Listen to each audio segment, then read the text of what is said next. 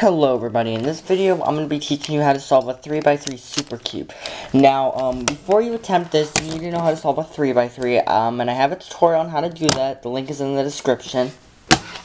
Now, I'm going to be making this tutorial assuming you know how to solve a 3x3 using beginner's method.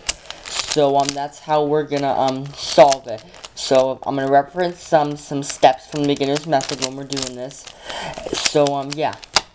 Let's get started. Okay, so the first thing we're going to do is we're going to be making the cross. Now, this is step 1 of the beginner's method, and we are going to be making sure the centers are correct with it. So it'll solve 5 of the centers.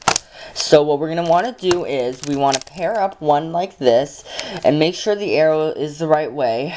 And then you're going to want to pair up some more like that, and we're going to pair up 3 of them, okay? So we got to make sure that the centers are right. Just like that. Okay, so now to fix the centers if they're not right, you want to move the empty slot in and rotate the center just like that until it's solved. So we'll do that here. Okay, so now this last one is a little bit harder. Now there's 2 cases. You can get this case where all you have to do is put the center up like that and then move it in. Or you could get this case where the edge is not flipped right and you have to bring it down like that. So the way to do that is you want to rotate the center so that when you bring it down, it matches it up like that. And once it's matched up, you want to move it and then it goes in like that.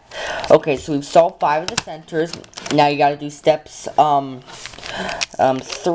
4 on the beginner's method. And just a note is you can use Friedrich method to put the F2L pairs in. And but you're gonna have to use the beginner's method for the last layer. So I'll get back to you then. Okay, so you're gonna want to get it into the state where all the edges are flipped right, and they don't have to be solved yet, but they might become solved. So anyway, what we're gonna want to do is we need to rotate get the edges solved with the center. Now, as you can see in this case that I got, the edges are solved, but if you look closely, the center is not solved, as you can see. Okay, so the way we do this is, I'll demonstrate here. So here's how the algorithm we're going to work is from the beginner's method. So this edge here will stay the same with the center right here. This edge is going to move here, this edge is going to move here, and this edge is going to move here, okay? So that's how it's going to work on this. So what you want to do is, first you want to get one matched up. Now, what you're going to have to do is you're going to have to kind of experiment a little bit, you know, but use that while I'm getting matched up. And if there's none matched up, you can do a random move, and almost always, you'll almost always get one of them like that matched up. So now that we got that matched up, we can go like that. And there we go.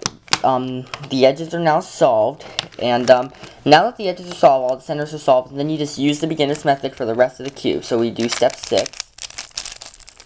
And as you can see, I got to skip step 7 there because I was able to skip it there. So you'll just do step 6 and 7 from the beginner's method to get solved.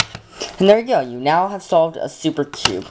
So yeah, thanks for watching, everybody. And I will see you guys on my next video.